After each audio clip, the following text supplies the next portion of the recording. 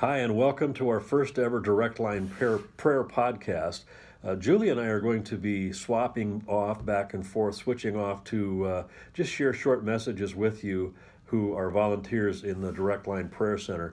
First of all, we want to say how much we appreciate you, and we want to share these messages with you just as a way of encouraging you, and perhaps to put a few things in your pocket to take to the Lord as you go to Him in prayer. What I wanted to share with you today is out of Jeremiah chapter 1. God speaks to Jeremiah as he's a very young man and tells him that he's sending him to the nations. Jeremiah has an excuse. He doesn't want to go because he says, I'm too young. Nobody's going to listen to me, but God is not going to listen to that. He tells him, yes, you will, and you will speak what I tell you to speak. And really, it's the same way for us. You know, a lot of times we think that God's asking us to do things that feel a little bit impossible. You know, if it does feel like it's bigger than you, then it's probably God, because God's going to ask you to do things that are bigger than you are. That way, when you accomplish them, you're not going to try and claim credit because you know that the Lord is the one that has made it happen for you.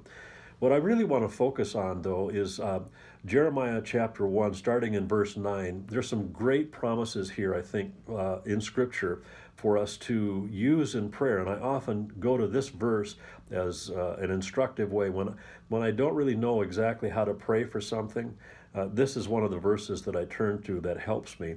It says this, it says, "The Lord put forth his hand and touched my mouth. And the Lord said to me, Behold, I have put my words in your mouth.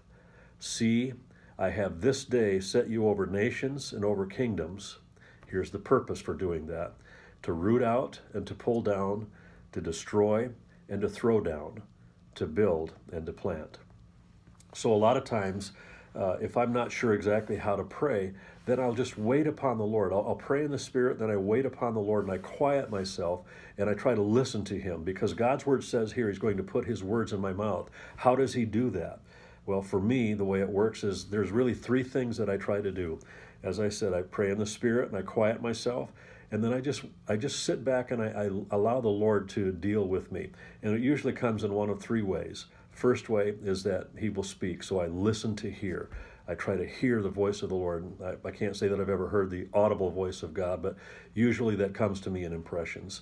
Second thing is I look to see, because God will sometimes show us something. I love what we say here, that we practice what we call listening prayer at Direct Line. And that's exactly what that's all about, is to just try to sense what God is leading us into as we're praying. And so I listen to hear, I look to see, and then the third thing I'll do is I will sense to feel. Sometimes that comes as a physical sensation. Maybe I'm praying for somebody and they haven't really told me exactly what their need is. And I'll have this sensation of maybe a pain in my body, and then I can ask them about that. Are you having a problem with this or that? And that's a good way that the Lord will instruct us. So those are things that we can pray about, that things that need to be rooted out, torn down, destroyed, plucked up.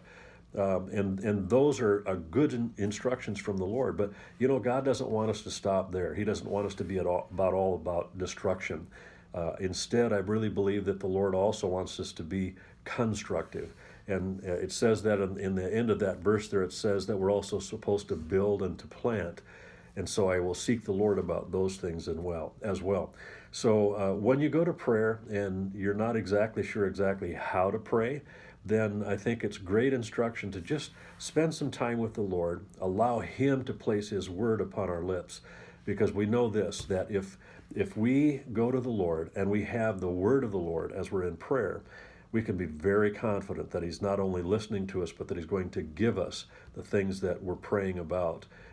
It's just a great tactic, I think, in prayer, to seek the Lord, ask Him those things that should go, and then ask Him, what do you want me to replace those things with now that they're gone? God bless you. Again, we appreciate you so much at Direct Line, and I hope that this is a helpful time for you, that the short messages that we share with you are a blessing. And you know, if you have questions or anything like that, feel free to ask. We may not have all of the answers, but we'll certainly seek the Lord with you to find them. God bless you, and thank you for what you do at Direct Line.